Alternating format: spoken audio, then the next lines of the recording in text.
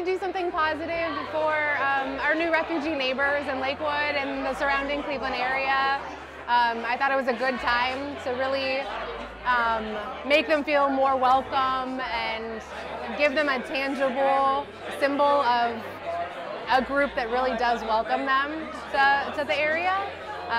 You know, you can say it to somebody, say it and say it, but to actually have a symbol, a mat, where every time they're coming in the house or leaving their new house, they'll have that symbol to show them there's a group here that is happy I'm here.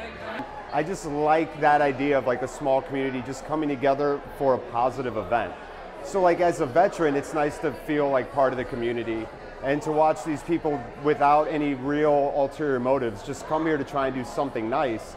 It's very refreshing, you know, it's kind of what you need to like balance the scales, so to speak, to be able to interact with events like this personally. You know? I feel like besides New York, Cleveland's one of the original melting pots, you know? I mean, there's one of everybody here.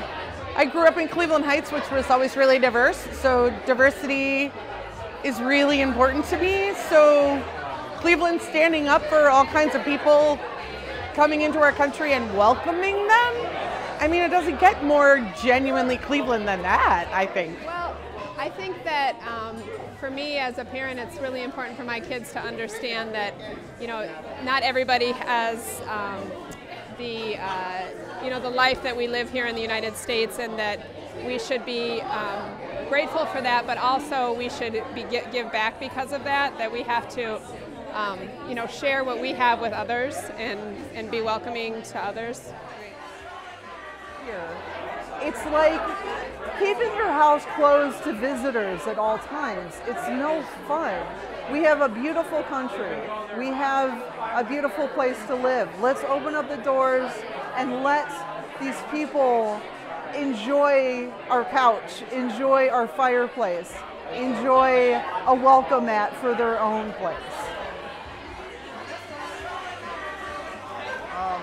Say hello, make a friend, smile.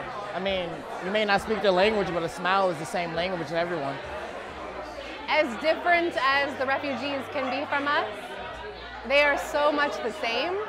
And if you just talk with some of them, it's so easy to find something in common. It's so easy to find, oh, you like that show? So do I. You like to eat that? So do I. You had that experience as a kid? So did I. So there's so many differences between us, but if given a chance, there's so much that we have in common. There's a couple of things here. I think we have to raise the awareness around here, because a lot of people don't even realize there is such a place as a refugee clinic right here in the Cleveland area. That's important. The other one is they develop some compassion for people that have less than you. A lot of people are hurting right now, but some people are hurting more than other people. And so we need to help one another. And that's what's nice about a gathering like this. I think one of the secrets of life that people have to realize is, if there is a secret of life, the best way to ever help yourself is to help other people. And this is what this does right here for people who can't quite help themselves yet.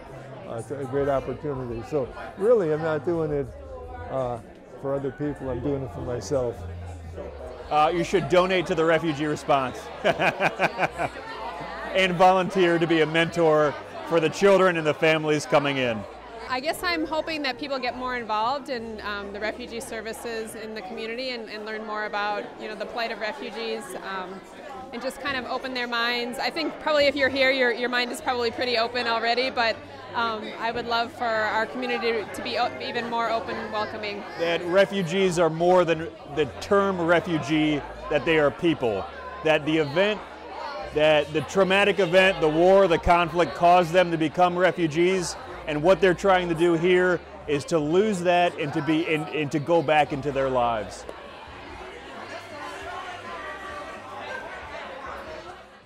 You know, it's really easy to see and to read about how kind of narrow-minded people can be, and how scared people can be, and how easily their opinions can be modified through what they consume.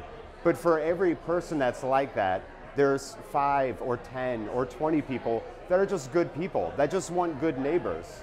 You know, it does not matter where you're from. If you're a decent human being, I want you as my neighbor. I don't care who you worship or where you're from or what kind of sport you like or what you like to drink or eat or how late you stay up at night. If you're a decent human being, then I just want you around. So I think for all the refugees in Cleveland, just remember that for every one negative thing you might hear, if you find the right people, you're going to hear 10 positive things. And for every one person that treats you unfairly, there's 10 people out there that are willing to embrace you as a brother, you know, as a sister, as an American, just embrace you for who you are. I mean, that's what this country is about. Welcome to our country. It's a very nice new world.